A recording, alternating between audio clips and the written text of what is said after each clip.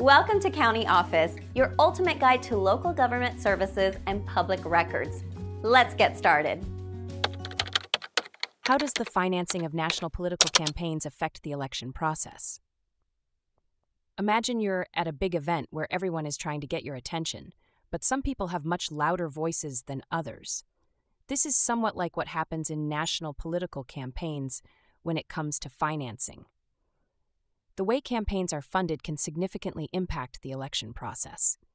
In the United States, campaigns are largely funded by private donations, which can come from individuals, political action committees, PACs, and even super PACs.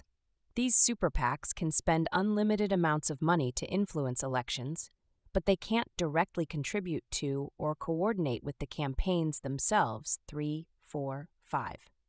This system can lead to a situation where candidates who have more financial backing have a greater advantage. They can spend more on advertising, rallies, and other campaign activities, which helps them reach more voters and build their name recognition.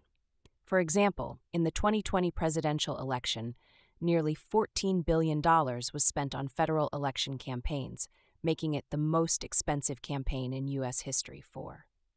Public financing is another way campaigns can be funded, especially for presidential elections. Candidates can receive federal government funds to cover campaign expenses, but they have to meet certain criteria. For instance, to qualify for primary matching funds, a presidential candidate must raise over $5,000 in each of at least 20 states. In the general election, major party nominees can receive a grant to cover their campaign expenses, but they must agree not to accept any private contributions too.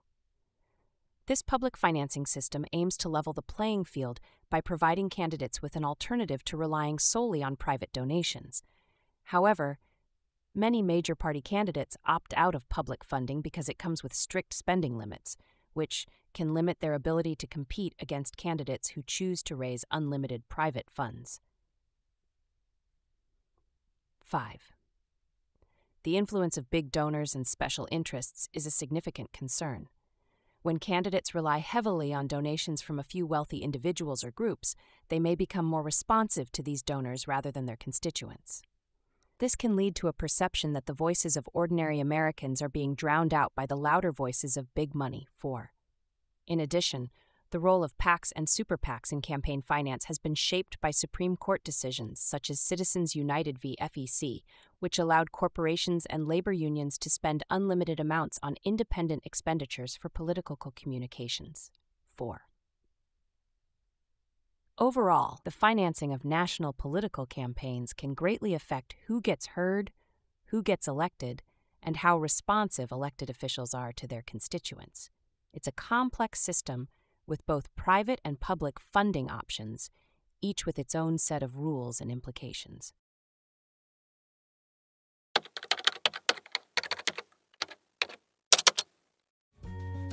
To learn more, check out these links, which you can click in the description below. And feel free to comment your questions. We're here to help. Thanks for tuning in to our video.